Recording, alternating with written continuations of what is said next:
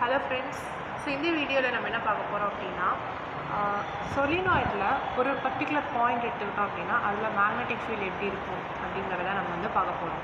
So magnetic field at a point on the axis of the solenoid. சரி, solenoid அப்படினா என்ன அப்படினா ஒரு cylindrical shapeல நம்ம coil வச்சிருப்போம் இல்லையா, so இத வந்து solenoid அப்படினு சொல்லுவோம். இதே ஒரு coil வந்து நீங்க circular shapeல சுத்தி வச்சிருந்தீங்க அப்படினா அத வந்து toroid அப்படினு சொல்லுவோம். இப்போ இந்த இடத்துல நம்ம solenoidல வந்து ஒரு particular point, இந்த பாயிண்ட்டை நான் P அப்படின்னு எடுத்துக்கிறேன்.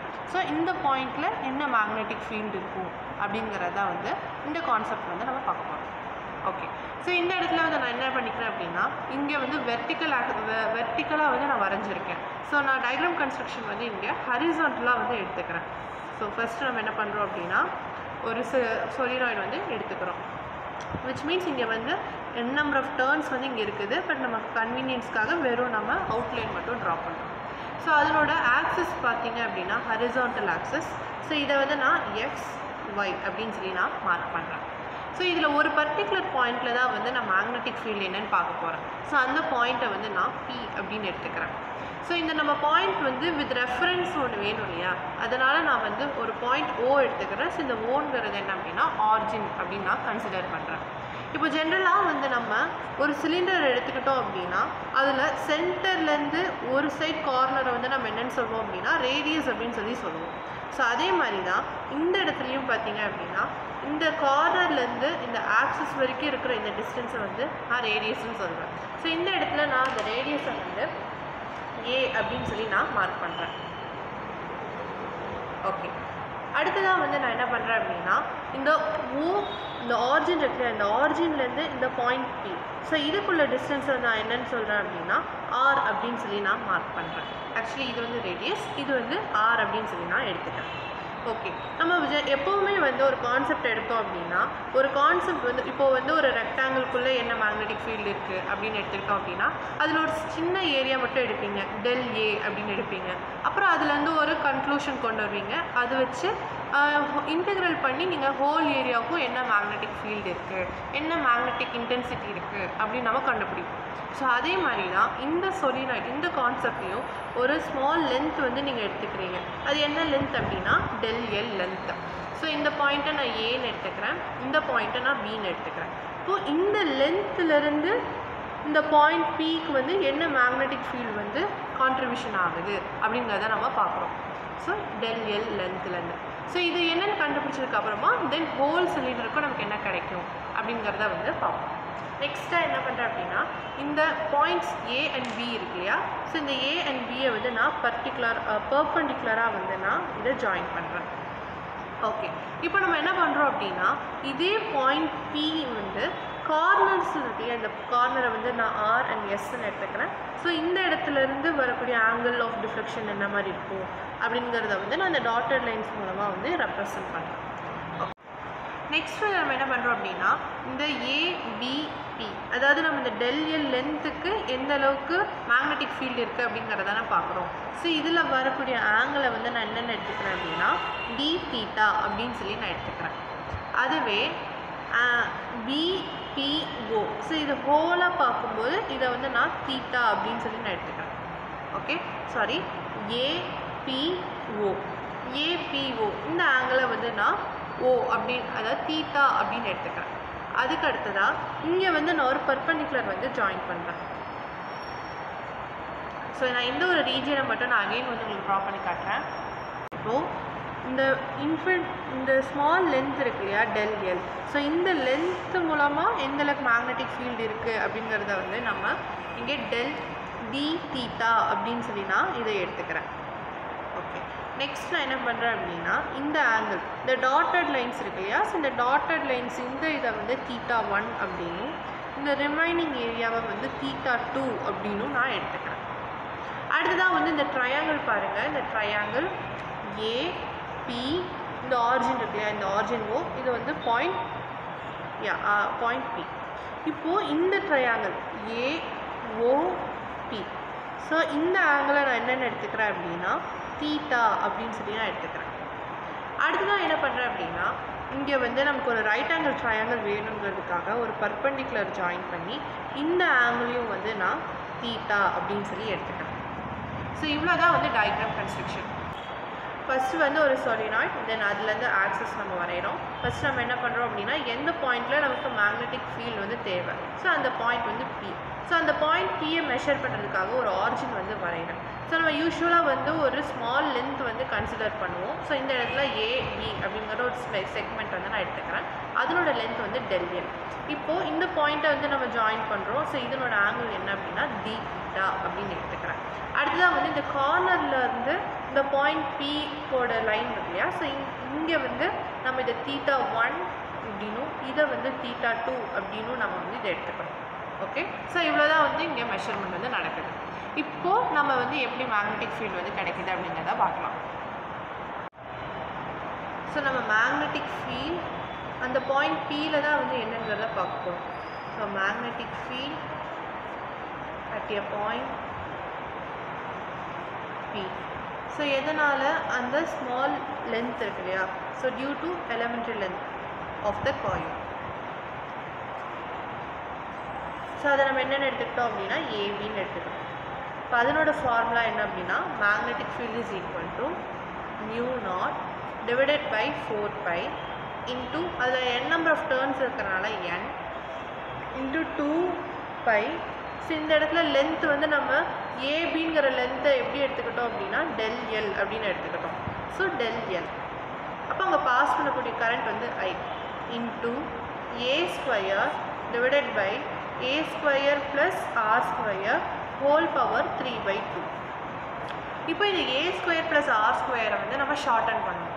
அப்போது நம்ம இந்த இடத்துல பாருங்கள் டயக்ராமில், ஸோ இந்த டயக்ராமில் பார்த்தீங்க அப்படின்னா இந்த ட்ரையாங்கிள் AOP இதில் நான் இந்த வெர்டிக்கல் லென்த்தை ஏன்னு எடுத்துக்கிட்டேன், ஹரிசான்டல் லென்த்தை ஆர்ன்னு எடுத்துக்கிட்டேன். அப்போ இது ரைட் ஆங்கிள் ட்ரையாங்கிள் தானே. ஸோ நம்ம இதை என்னென்னு பண்ணிக்கலாம், இதை வந்து ஹைப்போடென்யூஸை எக்ஸ் அப்படின்னு நம்மளாவே அப்ராக்சிமேட்டாக எடுத்துக்கலாம். அப்போ பித்தாகரஸ் தியரம் யூஸ் பண்ணும்போது a² plus r² equal to x² அப்படிங்கிற கான்செப்ட் வந்து நமக்கு கிடச்சிடும். ஸோ இப்போ நான் என்ன பண்ணிக்கலாம், a² ப்ளஸ் r² பதிலாக x² அப்படிங்கிறத இந்த ஈக்குவேஷனில் வந்து நான் சப்ஸ்டியூட் பண்ணிக்கலாம். ஸோ இந்த இடத்துல இதை வந்து நம்ம சப்ஸ்டியூட் பண்ணுறோம். அப்போ சப்ஸ்டியூட் பண்ணும்போது என்ன ஆகுது, equal to μ0 divided by 4π into n 2π del into I into a² divided by x². இப்போ இந்த ஹோல் ஓவர் 3/2 இருக்குது, அதை நான் அப்படியே எழுதிக்கிறேன். இப்படி எழுதும் போது எனக்கு என்ன ஆகுது அப்படின்னா இந்த 2 வந்து கேன்சல் ஆகிடும். அப்போது நமக்கு இங்கே வந்து ஃபைனலாக என்ன கிடைக்கும், μ0 divided by 4π into n 2π into del into I a² divided by x³ அப்படின்னு கிடைக்கும். இப்போ இதில் நான் என்ன பண்ணலாம் அப்படின்னா ஏதாவது ஒரு வேல்யூ வந்து கண்டுபிடிச்சாதான் ஃபர்தராக வந்து ஈக்குவேஷனை ப்ரொசீட் பண்ண முடியும். அதுக்கு நான் இங்கே வந்து del வந்து எடுத்துக்கிறேன். ஸோ இந்த del வேல்யூ என்னவா இருக்கும் அப்படிங்கிறத பார்ப்போம். ஸோ அதுக்கு முன்னாடி இந்த இடத்துல டயக்ராம் வந்து கன்ஸ்ட்ரக்ட் பண்ணிக்கலாம். இப்போ இந்த இடத்துல பார்த்தீங்க அப்படின்னா நான் ஹோல் டயக்ராமும் வந்து வரையலை. ஸோ நம்ம இந்த இடத்துல பார்க்கக்கூடிய கான்செப்டை மட்டும் வரைஞ்சிருக்கேன். அப்போ நம்ம கிளியராக எதை பார்க்க போகிறோன்னு தெரியுங்கிறதுனால இப்போது இதில் வந்து நமக்கு del லென்த் வந்து என்னன்னு தெரியணும். அதுக்காக நான் என்ன பண்ணுறேன் அப்படின்னா 2 ட்ரையாங்கிள்ஸை வந்து நான் எடுத்துக்கிறேன். ஸோ அந்த 2 ட்ரையாங்கிள்ஸ் எது அப்படின்னா ABC. அடுத்ததாக எதை பார்க்க போகிறேன் அப்படின்னா BCP. ஸோ இது ரெண்டுமே வந்து எனக்கு ரைட் ஆங்கிள் ட்ரையாங்கிள்ஸ் தான். என்னோடய எய்ம் என்ன, del வந்து என்னன்னு தெரியணும். ஸோ ஃபஸ்ட்டு வந்து நான் ட்ரையாங்கிள் ABC எடுத்துக்கிறேன். Triangle ABC. So triangle ABC அப்படின்னு பார்க்கும்போது ஆக்சுவலாக அது வந்து ரைட் ஆங்கிள் ட்ரையாங்கிள் தானே. அப்போது இங்கே இருக்கக்கூடிய இதே ABC ட்ரையாங்கிளை தான் வந்து நான் கன்வீனியன்ட்காக இப்படி வரைஞ்சிருக்கேன். அப்போ இதில் வந்து நான் sin θ எடுக்கிறேன். ஏன் sin θ அப்படின்னா எனக்கு வந்து இங்கே BCயோட வேல்யூ வச்சு தான் வந்து நம்ம ஈக்குவேஷனை வந்து கண்டுபிடிக்க போகிறோம். ஸோ ஆப்போசிட் இது ஹைப்போடென்யூஸ், ரெண்டோட வேல்யூ இங்கே இருக்கிறனால நான் sin θ வந்து எடுக்கிறேன். அப்போ sin θ equal to BC divided by hypotenuse என்னென்னா del. அப்போ நமக்கு BC தான் என்னென்னு தேவை. அப்போது BC is equal to del into sin θ அப்படின்னு சொல்லி எனக்கு கிடச்சிருக்கு. அடுத்ததாக நம்ம எந்த ட்ரையாங்கிள் பார்க்கணும் அப்படின்னா விசிபி. ஸோ அதையும் வந்து நம்ம கன்வீனியண்ட்டாக வரைஞ்சிக்கலாம். இப்போது இந்த இடத்துல பார்த்தோம் அப்படின்னா நமக்கு அகைன் பிசி தான் வேணும். ஸோ பிசிங்கிறது ஆப்போசிட் சைடு இருக்குது, பிசிங்கிற value adjacent. So opposite by adjacent அப்படிங்கிறப்போ நம்ம என்ன பண்ணிக்கலாம் அப்படின்னா tan d theta அப்படின்னு எடுத்துக்கலாம். இப்போ tan d theta வந்து என்ன கிடச்சிடும் அப்படின்னா பிசி டிவைடட் பை அட்ஜசன்ட் வந்து எக்ஸ். அப்போ நம்ம இதுலேருந்து PC is equal to X into tan d theta அப்படின்னு எடுத்துக்கலாம்.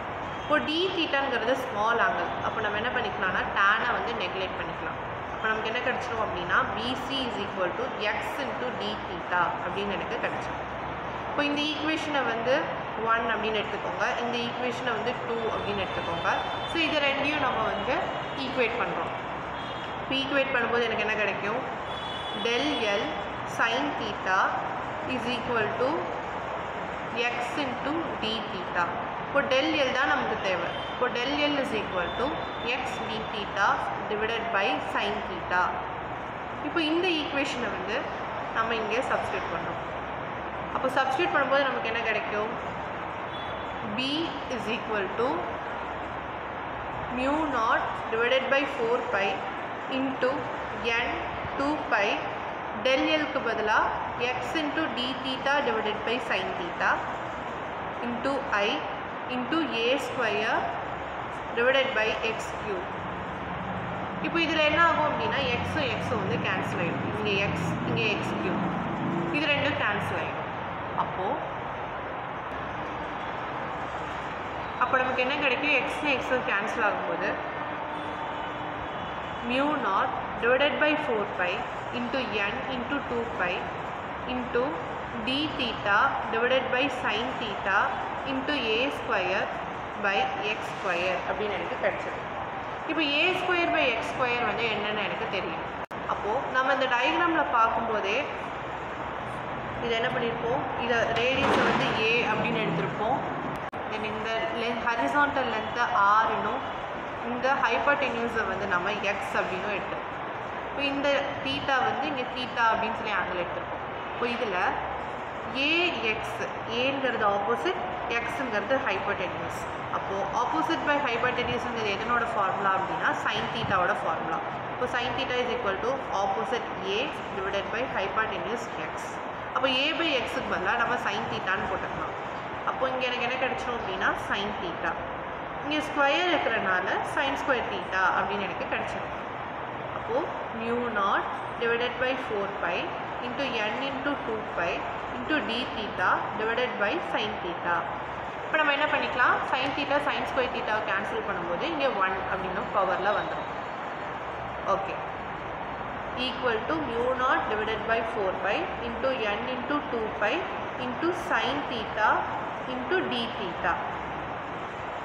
ஓகே, அப்போது நம்ம வந்து ஒரு ஸ்மால் லென்த் del Lக்கு வந்து மேக்னெட்டிக் ஃபீல்ட் என்ன அப்படிங்கிறத நம்ம கண்டுபிடிச்சிட்டோம்.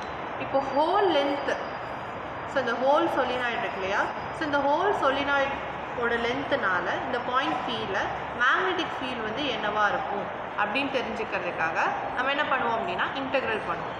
ஸோ இன்டெக்ரல் அப்படிங்கிறது வித் ரெஸ்பெக்ட் டு என்ன அப்படின்னா θ1 to θ2. ஸோ θ1 to θ2ங்கிறது எப்படின்னா நம்ம வந்து இந்த இடத்துல நம்ம θ1 ஆறுங்கிற பாயிண்ட்டு θ1னும் எஸ்ஸுங்கிற பாயிண்ட்டு θ2 அப்படின்னும் நம்ம வந்து மார்க் பண்ணியிருக்கோம்.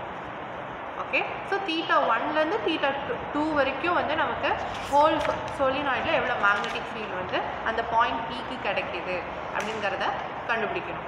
அப்போ சைன் தீட்டாவை இன்டெகிரேட் பண்ணோம் அப்படின்னா நமக்கு ஃபார்முலாவில் என்ன கிடைக்கும் அப்படின்னா மைனஸ் காஸ் தீட்டா அப்படின்னு கிடைக்கும். இப்போ காஸ் தீட்டா அப்படிங்கிறப்ப நீ சப்ஸ்டியூட் பண்ணலாம். Equal to mu naught divided by 4 pi into n into 2 pi minus cos theta. So இங்கே லிமிட் வேல்யூ பார்த்தீங்கன்னா θ2, இங்கே θ1. அப்போ எனக்கு என்ன கிடைக்கும், mu naught divided by 4 pi into n into 2 pi into cos θ2 minus of minus cos θ1. அப்போ இங்கே minus இந்த மைனஸ் ப்ளஸ் ஆகிடும். அப்போ நான் இதை ஃபஸ்ட் எழுதிக்கலாம், இதை வந்து செகண்ட் எழுதிக்கலாம். தென் இங்கே வந்து பை பை கேன்சல் ஆகிடும், இங்கே 2 டைம்ஸ் அப்படின்னு வரும்.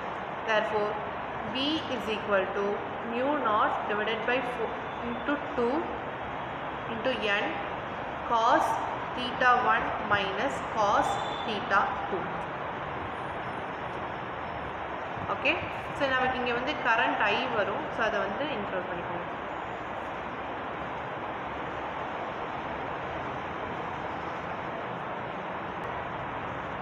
நமக்கு இங்கே theta 1 மைனஸ் theta 2 கிடச்சிருக்கனால ஸோ இதில் வந்து நமக்கு ரெண்டு ஸ்பெஷல் கேஸஸ் வந்து இருக்குது.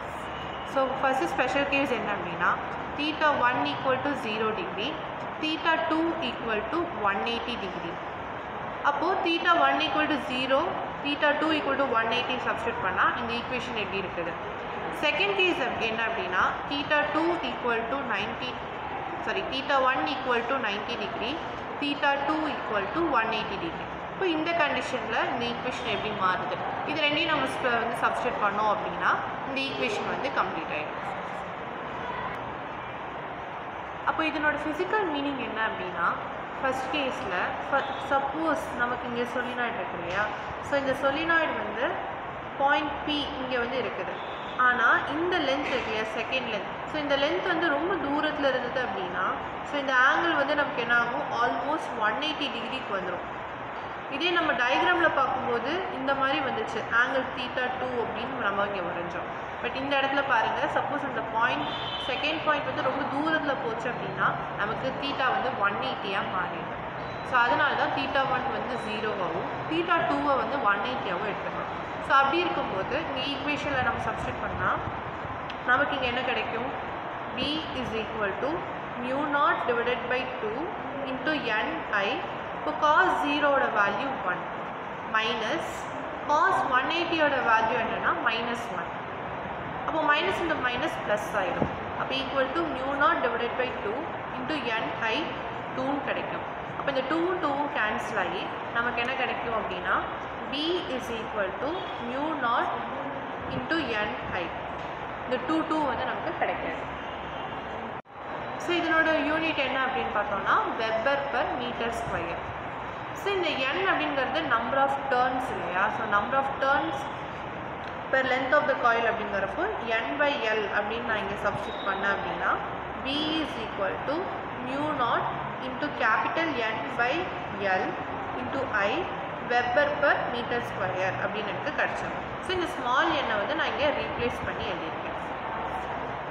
ஓகே, இப்போ செகண்ட் கேஸில் இதே மாதிரி நீங்கள் வந்து சப்ஸ்டியூட் பண்ணி பாருங்கள். ஸோ சப்ஸ்டியூட் பண்ணும்போது உங்களுக்கு ஃபைனல் ஈக்குவேஷன் என்ன வரும் அப்படிங்கிறத நான் இங்கே எழுதிடுறேன், நீங்கள் அதை செக் பண்ணிக்கோங்க. ஸோ இந்த கான்செப்ட் உங்களுக்கு புரிஞ்சிருக்கும்னு நம்புகிறேன். Thank you friends.